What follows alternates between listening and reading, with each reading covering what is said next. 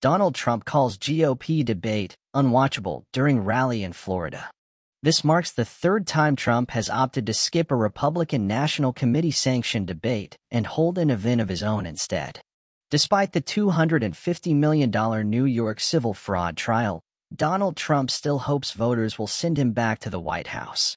The former U.S. president decided to skip the third Republican presidential debate and held a rally of his own Wednesday night in Hialeah, Florida.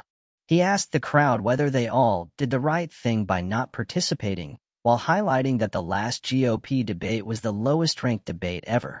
Trump dubbed his rivals unwatchable and called Ron DeSantis and Nikki Haley Ron desanctimonious and bird brain, respectively. The ex-POTUS also addressed his ongoing trial, where his daughter Ivanka Trump testified last. This marks the third time Trump has opted to skip a Republican National Committee-sanctioned debate and hold an event of his own instead.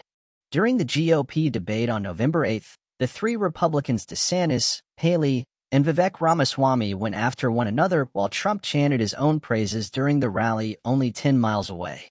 "I'm standing in front of tens of thousands of people right now, and it's on television.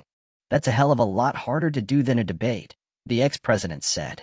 "Stop wasting time and resources trying to push weak and ineffective rhinos," Trump added.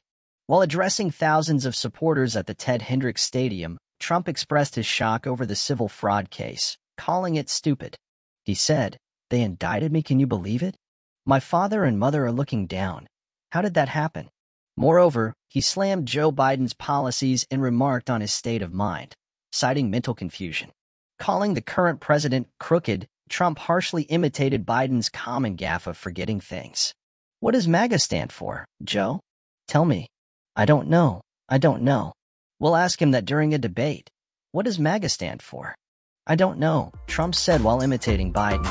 Meanwhile, during the GOP debate, Ramaswamy compared his opponent Haley to Dick Cheney in 3-inch heels. Trump's rally started off 30 minutes after the GOP debate. Arkansas government and Trump's former White House assistant Sarah Huckabee Sanders introduced him on stage and declared her endorsement to him. The crowd was filled with MAGA caps and banners, along with placards that said, "Florida is Trump country." As he spoke on, thousands chanted, "USA, USA."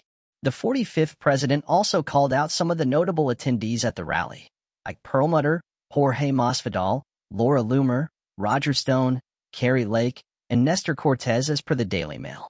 Please subscribe, like, and hit the notification button for more videos.